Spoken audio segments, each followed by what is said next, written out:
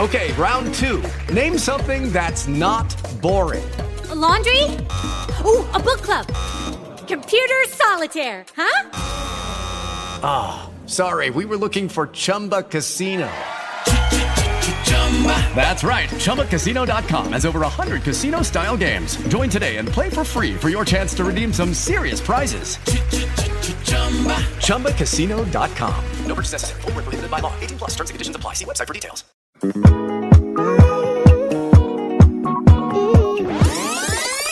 Hello everyone, welcome to my podcast. My name is Jackie K and this is Sipping with Jack.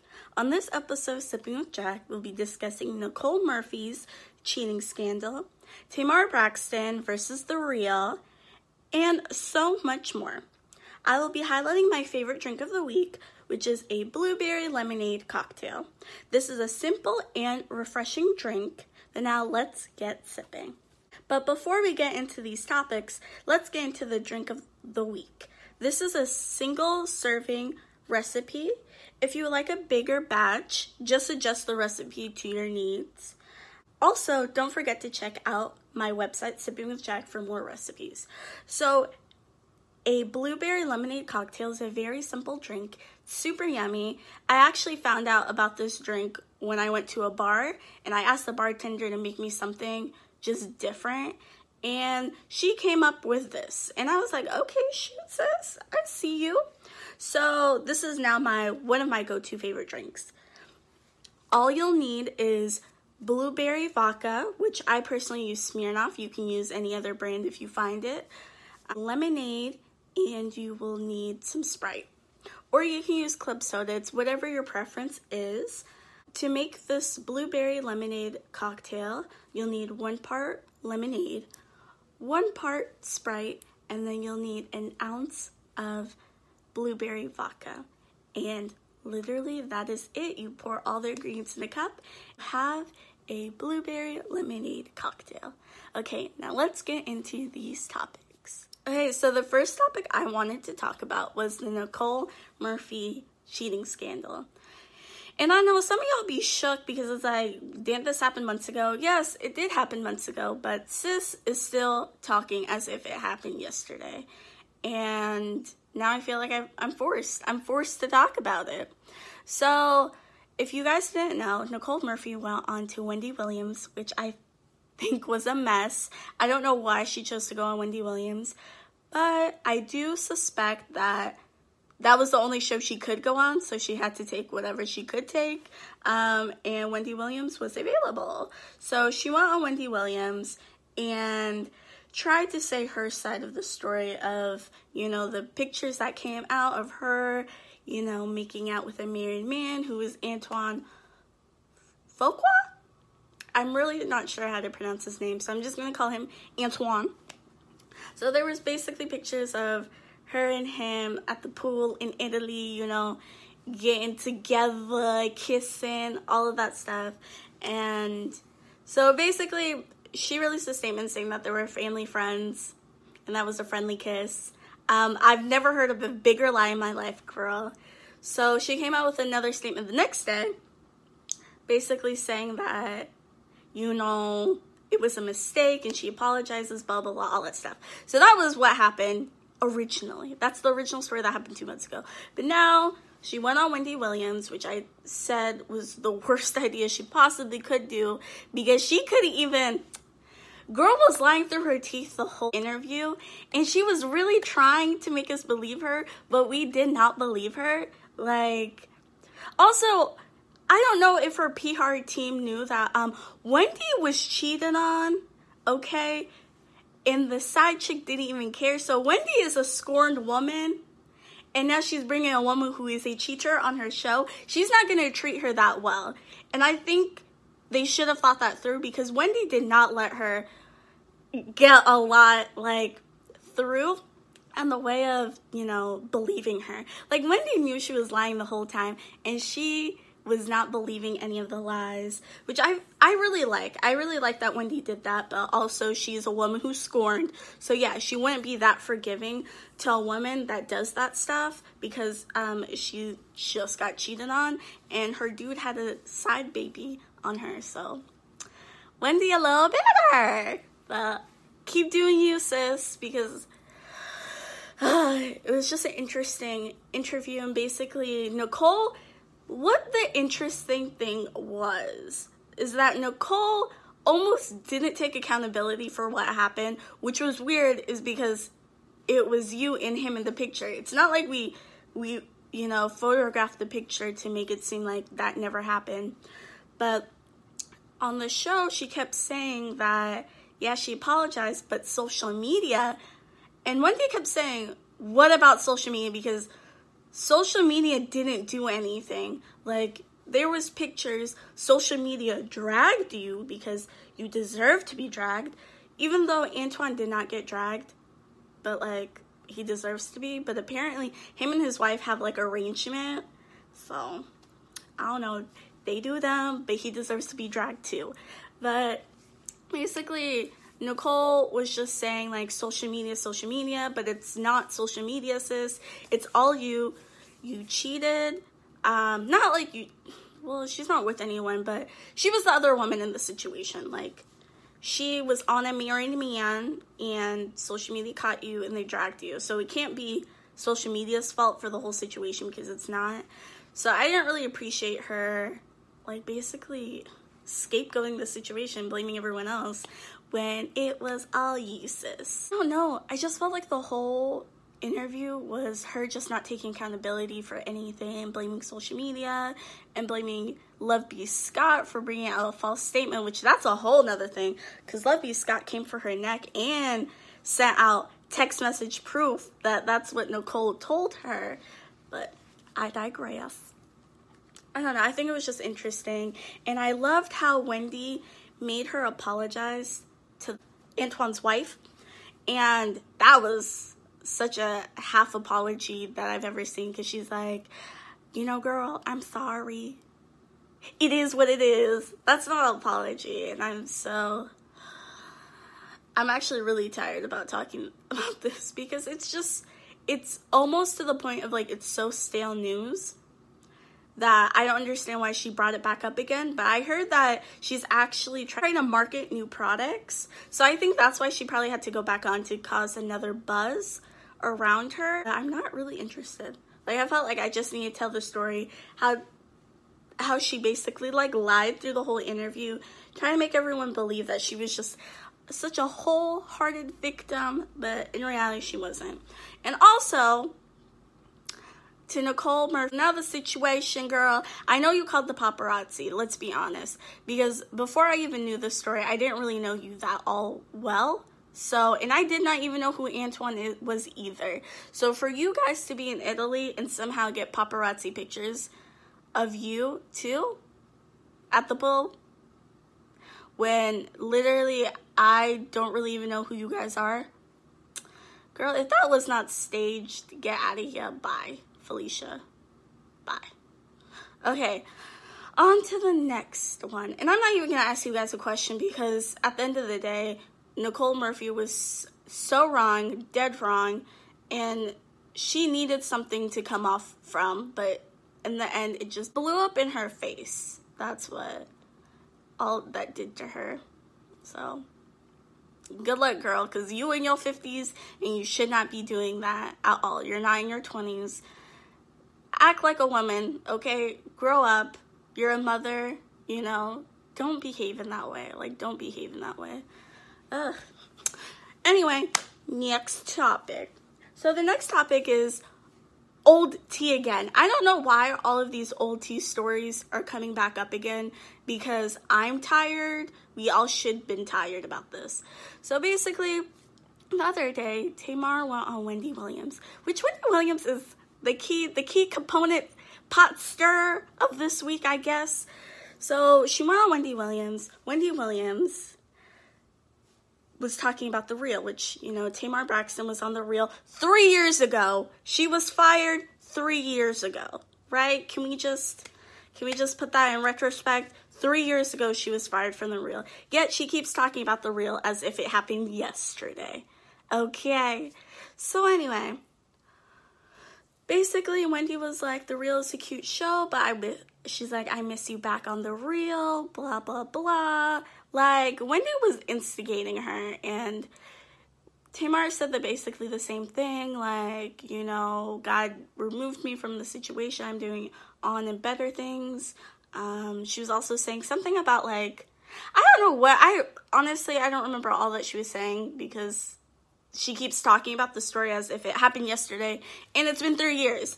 So she was basically saying that, like, she's on to better things, God removed her from that situation, blah, blah, blah, and just talking that mess that she's been doing for 3 years.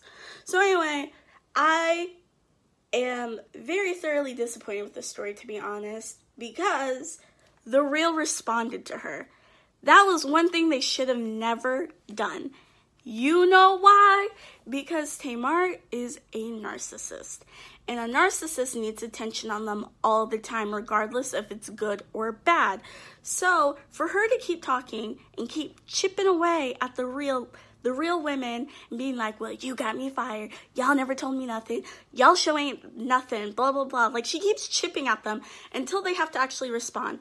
And that's what Tamar wanted, because she's a narcissist. She wanted them to respond, and guess what? They did respond, and I feel like they came in such a classy way, responding back to her, basically saying, you know, we are an Emmy Award-winning show without you, like, we wanted you back on the show just to, like, bury the hatchet, which you can't do that with a narcissist. They don't care about burying a hatchet. They want to seem like they're the victim. They want sympathy for themselves all the time. They don't care. They don't care about burying a hatchet. They will make sure that hatchet hits you in the back every single time to make you look bad. So anyway, that's when The Real messed up. Twice they already messed up. So basically, The Real responded back to her, as I said, in a very classy way. But of course, Tamar heard that they responded, and as a narcissist, she was like, yes, they responded, they acknowledged me, now let me tear into them more. So basically, Tamar ripped all of these people apart. Not really, she really came for Lonnie, which I feel like that is so disgusting, the way that she came at her.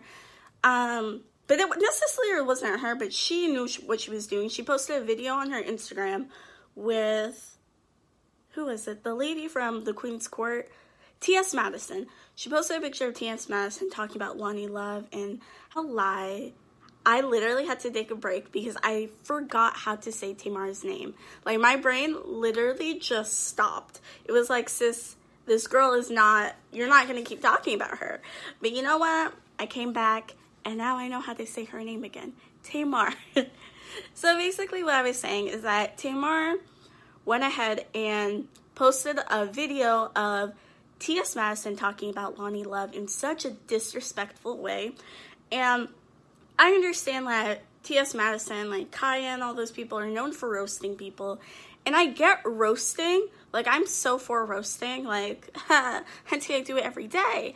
But I feel like there's a fine line between roasting and disrespecting someone.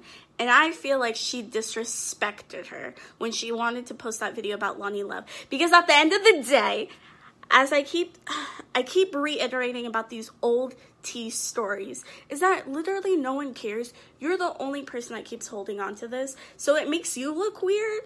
Sorry, Tamar? Yes. Oh my gosh. I'm telling you guys, I have to finish up this story real quick because my brain is just literally disinterested at this point. But it's just interesting that she keeps talking about it and she doesn't think that she is the issue or the problem, which surprises me because Tamar, if you are that cis and you were that good on The Real, why hasn't anyone picked you up to do your own talk show? I know the whole thing with Steve Harvey tried to get you a show. It didn't work out because you don't have a great personality. And I hate to say that. And that's not me being rude or judgmental. It's because Tamar has a very strong personality. And we even saw it when she was on, The Real, where she kind of like got louder than other people and kind of got a little more outspoken. I never want to say aggressive, but she really upstaged other people. Like, she needed more attention. And when she was on Steve Harvey as like a guest host, or like they used to do that panel where they would just sit down and discuss topics that are happening in the news. And I remember she treated Marie Osmond. I want to say that's her name. Or is it Brooke? One of those people. I'm so sorry that I confused them. I believe that it was Brooke. The lady that dances all the time. Like, she's really good. And I apologize if I forgot her last name. But it was Brooke that she was talking to. And she disrespected her so deeply. And the thing is, I get that you're on a panel and you're discussing things with people. But Tamar came at her as if she, like, put some bad juju on her life. Or talking down to her. Or being, rude. Like, there's a way you can handle things when you're disagreeing with someone, and then Tamar literally crossed the line. So she had to go on Instagram and apologize publicly to this woman, because this woman didn't even want to talk to her after the show, because you're being so rude to her on public TV, and you wonder why you don't have your own TV show. You wonder why you still have to talk about something that happened 3 years ago, because honestly, Tamar, that was probably the best 3 years. Well, 3 years ago, that was probably the best time of your life, because you had a TV show. I ain't trying to be mean. Your marriage was kind of right. You still had your man. You had your baby. Like, you had, your husband and everything, and you had a TV show, and you also had a TV show with your family. So you were thriving. You were doing well. And now, since she's been off the reel, I feel like Tamar who? I'm telling you, my brain already forgetting how to say her name, because she's almost to that point where she's borderline irrelevant to me. Like, oh, sorry, that was some true tea right there. I feel like she is, and the only way she gets any attention now is if she talks about the real. And that's troubling. That's very troubling for you to be doing. Especially since you're in your 40s. Which, first of all, people act like your age. The number that you have attached to your soul, act it. Act it right now. Because these women out here, y'all playing like you are 17 years old. And you guys aren't. You guys are grown women that you need to act more mature. Or just get over stuff. Like, honestly, it's annoying. So I'm actually going to throw you guys back a question for this part. I know I didn't do for the Nicole Murphy part because I really don't care. Sorry. But do you think that Tamar is looking very weird or strange for her to keep talking about this? Do you think that literally it was the high point of her life that she has to keep talking about it? Or do you think that Tamar is in the right for saying what she is saying, because she has proclaimed that she was backstabbed by someone on the reel, because no one really told her that she was getting fired or anything. She kind of just was, bye Felicia. But at the end of the day, I don't think Tamar is right in anything, because at the end of the day, you spazzed out and went off of Lonnie Love, and then now she deleted all of the stuff because sis can't back it up. Back it up, fam. Like, if you're gonna do something and stay with it. But of course she couldn't, because she looks like a terrible person, and she's trying to portray this image of her being a victim and not knowing. So that's why she had to delete everything, because it don't make sense. Make it make sense. And she didn't. So that's why she deleted everything. So yeah, do you think Tamar is looking strange for her still talking about this whole situation? Or do you think, hey, this was very traumatic for her that she can keep talking about it? And also, do you think Wendy Williams is a bad friend for reiterating this situation again? Or just bring it back up? Because my own thoughts was, Wendy, if you guys are that close of friends, you wouldn't bring up such a bad situation to your friend. I know some things my friends have been through that I will not bring up again, because that's something that was traumatic to them, that hurt them.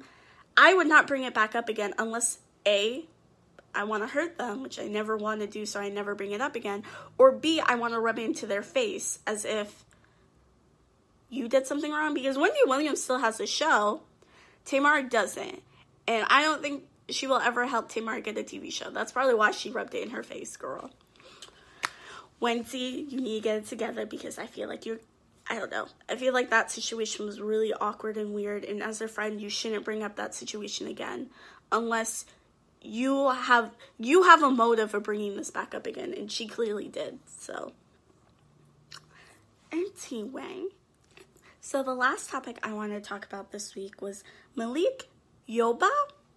And if you guys didn't know, Malik Yoba is an actor, and he recently came out to say that he is trans attracted.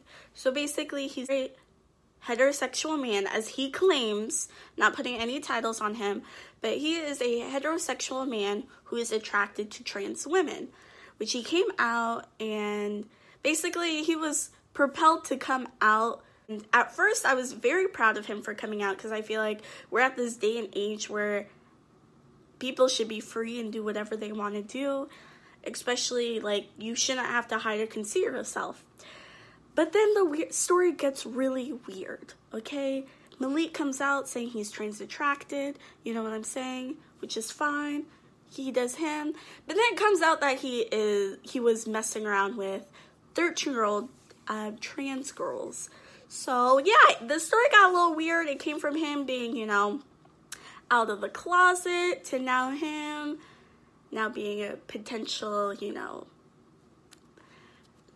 potential work, because I ain't trying to lose, some money, lose some, But it came out that he was, oh my gosh, I'm trying to say the best words I possibly can without, being censored too much. But basically it came out that he was with trans. Basically they were children. They're 13 years old and he was literally a grown man. It's not okay. So basically these allegations came out, and somehow Malik did not want to entertain these, these allegations. Since he just recently came out as being trans attracted, he didn't want, that storyline of him, messing around with underage individuals. So the thing is, what's so funny about that whole, coming out as being trans attracted and saying and all these allegations, it reminds me of Kevin Spacey. If you guys don't remember, he was on House of Cards, and all of this stuff came down that he was trying to hit on a 13-year-old kid. Crazy story. And him harassing individuals, and then all of a sudden he comes out saying I'm gay, but it's way too late, sir. There's way too many allegations for you, especially harassment allegations, assault allegations, and you talking to 13-year-olds, 15-year-olds, and you're a grown adult. You can't all of a sudden come out of the closet and say that you're gay, because that doesn't make sense. They're still children. They're still children. You can't say that all of a sudden, because that does not correlate to each other at all. So this kind of reminds me of that situation with Malik. He's coming out and saying yes, I'm trans attracted, but there's a lot of allegations behind you, sir. That makes me feel a little uncomfortable where you are going with this storyline. So anyway, I wanted to talk about this story because he did an interview with Roots magazine, and basically he went off. He went El Psycho. I don't even know what happened to that interview, because I actually watched the interview, and it was really interesting. And I'm not trying to laugh, but it was really interesting because the interviewer wholeheartedly knew what they were doing, and I really commend him for not backing down and asking those right questions, because sometimes celebrities like to scoot around things, and if it doesn't portray them in the right light, they get mad about it. So that's why Malik got real mad. So basically he was on the Roots. The interviewer asked him about the allegations, which of course Malik was he was trying to say he's never met these people, blah, blah, blah. He tried to explain himself in the best way that he could, but you can tell that he was agitated. So the guy tried to ask him another question to keep the ball rolling, because you can tell Malik was getting big mad now. So the interviewer asked him another question, and was like, okay, there's many people in the Black community feeling like you are fetishizing trans women, which I always believed that was kind of the storyline. You can't say like, oh, I'm heterosexual, but I'm attracted to trans women. I don't know. I feel like it just doesn't make sense. Like, if you are attracted to these type of people, then just say that you're attracted. Don't say that you're, I don't know. It just didn't, once he said it, it didn't feel right. It felt like he was almost fetishizing these people, which I really commend that man for saying that. He was asking, do you feel like they are right for saying that you are fetishizing trans women? And this was the right question. And you can tell that this was the right question because Malik got real mad and did not even try to answer that. He was like, we talked about this. We spent 4 hours together yesterday. You asked me all of these questions. I told you to not ask any of these questions. And the guy was like, yeah, I told you that I was going to ask these questions. Like, I'm confused. We talked about it, yes. And I'm still going to answer these I'm still going to ask you these questions, which was really funny because that dude was not backing down. Like, he was just like, yeah, we talked about it, and I'm still going to ask you. Like a straight-up G, girl. So, basically, Malik keeps going off, and the guy was like, the more you talk, the worse you look. And when he said that, I think he knew he messed up, because he tried to backtrack, because Malik got really, like, aggressive towards him. And so, the guy was just like, you know what? F it. Like, I'm gonna stand up for what I said. And he said it again. He said, the more you talk, the worse you look. Because it is true. The more you talk, sir, the worse you look. Because you're not trying to address any of these allegations. Yet, he's trying to act like he is Martin Luther King of the trans community. Which, I was confused because, sir, I never heard about you talking anything about the trans community on, like, a couple of weeks ago. And he's out here saying, like, I'm doing work in this community, which that's another question, because I think he's just, it ain't it, sis. That's all I'm trying to say. It is not it, sis. So basically, Malik was like, nah, I'm done. So he just basically goes off and he's yelling at everyone. He's saying, this is my life. Like R. Kelly edition, this is my life. Even though y'all are dead wrong for everything you guys do. So, I don't know. I just felt like it was interesting because it literally showcased him in the worst light possible, and it was all because of him. It's all his wrongdoing, all of his outbursts that made it look bad for him. It wasn't anybody else who was doing it to him.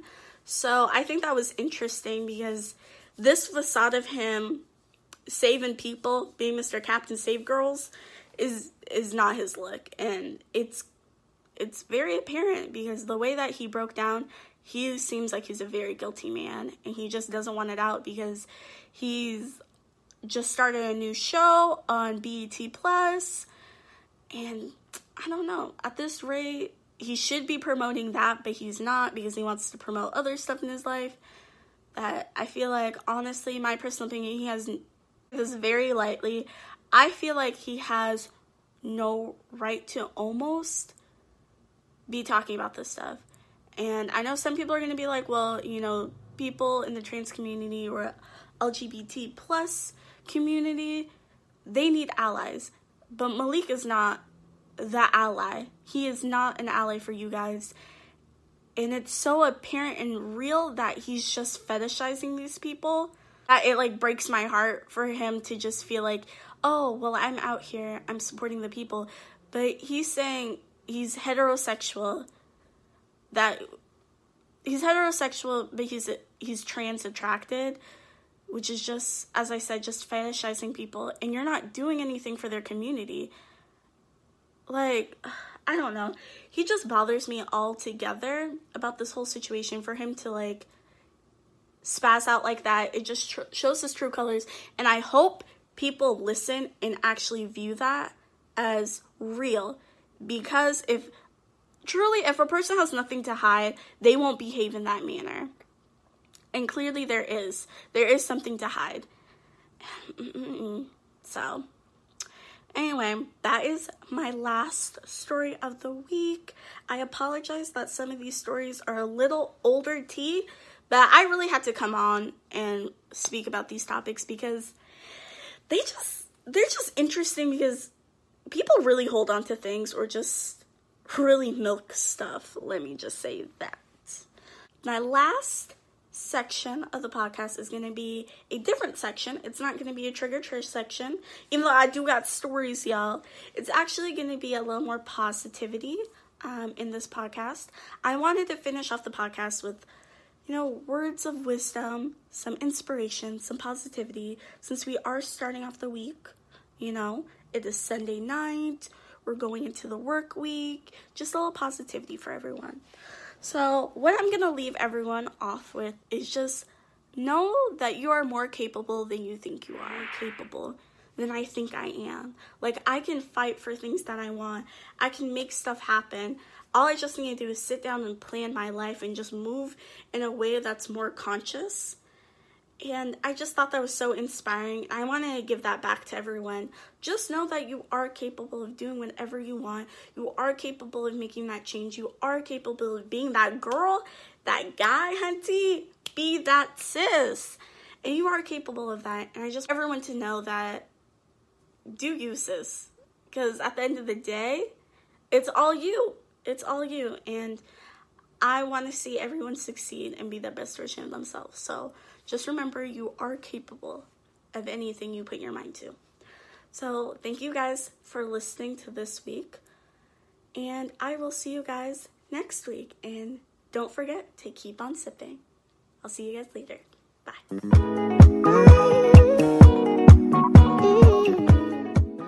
Lucky Land Casino, asking people, what's the weirdest place you've gotten lucky? Lucky? In line at the deli, I guess? Aha, in my dentist's office.